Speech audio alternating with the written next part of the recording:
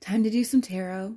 I tried to go outside, but it's just too damn cold. I can't handle it. Unfortunately, COVID has destroyed my immune system, so staying warm is really difficult for me.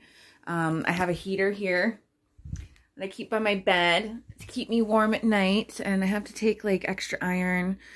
All the medications, everything, it costs a lot. It's adding up. So I'm just like, I need to get help with my money right now. I'm waiting for money and everything should be okay.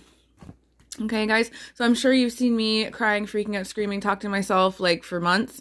But I've dealt with so much death yearly, like back to back. It's traumatizing. And the attacks, the assaults on my body physically, the flashbacks, it's so insidious, and it's lasted. Like, if you guys are annoyed at my 8 months of this, imagine how you feel 15 fucking years of it, okay? From these motherfuckers on the outside. So, I don't know. I just ate a pita, so that's why my mouth's like this. Again, I don't want a popularity contest shit, especially when I'm fucking half suicidal, half fucking broken, you know, right now. I'm not faking anything. So, this is not an attention play. This is just literally me in my room, feeling like a piece of shit, talking shit, because I'm trapped here in a situation, okay?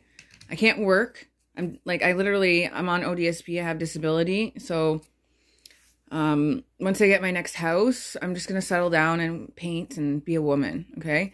And get in Fort Knox security. Might even move in my crazy ex. He did 2 years, eh? So if you think you can take him down, you're fucking wrong. Like, the other guys didn't know what was coming, and I didn't even know what was coming because I didn't know this shit. These women have been doing this for so long. They literally rely on my existence just to feed theirs. So they're like parasites. So I'm the host, they're the parasites, you know what I mean? Yeah. Okay, so I'm posting up tarot shenanigans for 7 o'clock, okay? So let me know what you think, and yeah, peace, love, and light to all my beautiful sinners. Try your best not to kill each other out there. Do a little less drugs every day. And be kind, rewind. Nobody's perfect, okay? Peace.